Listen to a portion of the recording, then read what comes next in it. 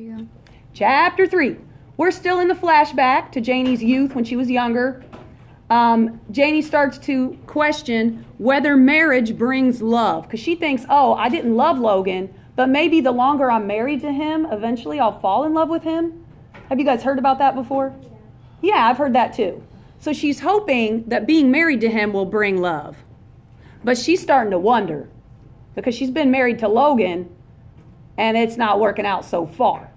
Now, Janie finally does marry Logan, for sure. And she becomes, it says the mistress, but it means she's the woman of the house. And they own 60 acres of land and they have a farm. And so Janie marries Logan at Nanny's house. And then they have a little dinner, a little feast. And then Janie gets to Logan's house and she's lonely. She's bored. They're in the middle of nowhere. And then 3 months later, she's hoping that she's in love with Logan, but she's not. Uh-oh. So Janie goes and sees her nanny. She's like, Nanny, what happened? I'm not in love with this guy yet.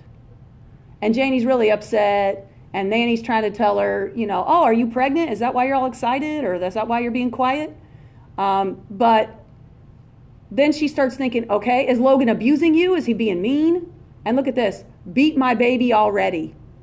She expected Logan to beat Janie as if this is normal behavior for a relationship.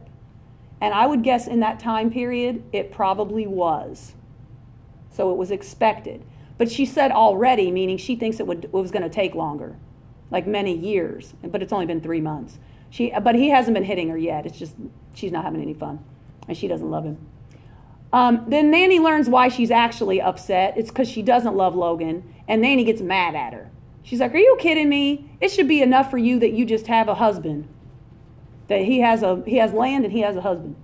And Janie's like, but I don't like him. He's not romantic. All he does for her is chop wood. Oh, and look at this. This is funny. This is the part you guys, we were laughing about later, or yesterday. She says, Logan isn't attractive or in appearance or hygiene. Look at this. He has an asymmetrical head. What does that mean? It's like off center, right? And he doesn't wash his feet. Oh. And then Janie starts crying. She's like, I want my marriage to be like, look at this. She wants marriage to be like the blossoming pear tree. And Nanny says, just wait longer. Maybe it'll come later. Maybe you'll fall in love with him when you're with him longer. Nanny worries about Janie, but she knows, oh, no, I did the best I could. And she prays that God will help take care of her girl. Unfortunately, within a month, though, Nanny dies. A year has gone by now.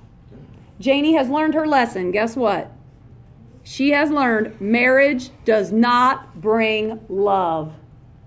And when she realizes that, she gets extremely upset, distant, quiet. She starts going into nature and just spending time with trees, thinking about the creation of the world, thinking about spring, bees, all that sort of stuff.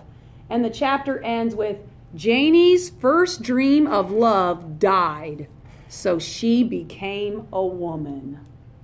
Wow. That's sad.